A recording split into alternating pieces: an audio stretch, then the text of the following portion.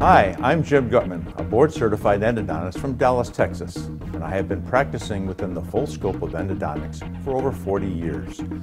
One of the many challenges that we have faced during root canal procedures is the establishment of an initial pathway or glide path in the root canal.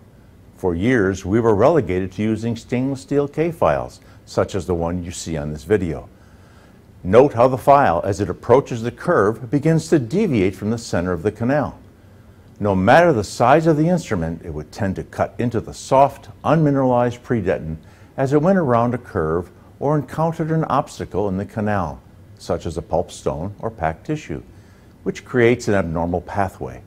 Oftentimes, this resulted in the loss of ideal working length, deviation, and creation of a ledge, as in this example, or even creating a root perforation. However, an even greater concern would be the failure to clean tissue from the apical portion of the canal, like we see here, where the instrument has failed to reach the desired length.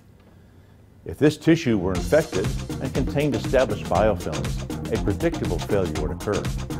As you can see, the need for a reliable means of creating a glide path all the way to the apex is essential.